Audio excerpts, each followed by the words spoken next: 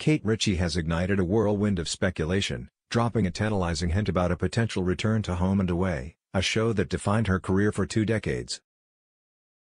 At 46, the iconic actress, who played the beloved Sally Fletcher from 1988 to 2008, revealed that the door to Summer Bay isn't fully closed.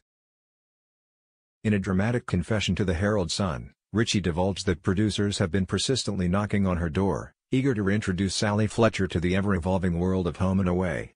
But the burning question remains, will she answer that call? The thought of stepping back into Summer Bay, seeing familiar faces, and working alongside those talented actors again. It's not something I'd dismiss, Ritchie teased. But does it make sense now? In a gripping twist, Ritchie confessed her uncertainty about whether Sally could seamlessly blend into the modern dynamics of Summer Bay. Could her iconic character still resonate with today's audience, or has the coastal town moved on? Actress who spent 20 years bringing Sally Fletcher to life, the emotional weight of leaving behind that identity has been a struggle.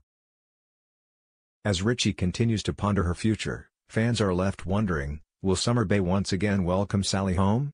The stage is set, but only time will reveal if Ritchie is ready for an epic return.